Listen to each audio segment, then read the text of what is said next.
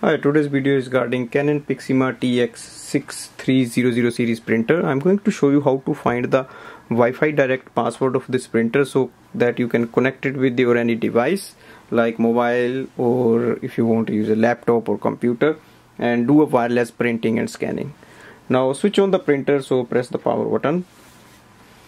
So once we see the display screen is on, we go there. Now go on the display screen.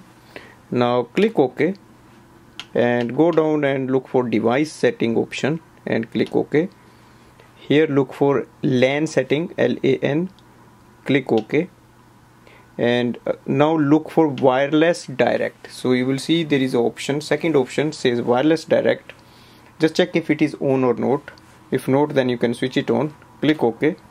And here you will see show setting info, and it has advanced mode, change device name, change password. You can do that. So go on the show setting option, click OK. Now it will say display password when indicated in setting info. You can switch it on so that you can see it. Now in this screen you will see connection is on.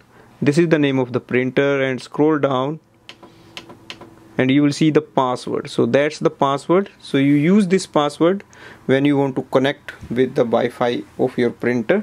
So this is the printer's inbuilt Wi-Fi, so you can connect it with any device. And here it will also show you the IP address of this printer.